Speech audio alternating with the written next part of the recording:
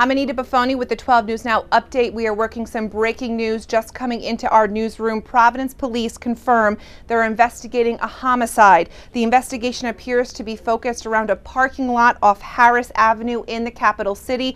It's surrounded by crime scene tape and several cruisers are at the scene. We have a crew there right now getting information from police. Again, this is breaking news, so we're working to get as much more information as we learn it. We will bring you the latest on 12 News starting at 4 and right now, right here on WPRI 12.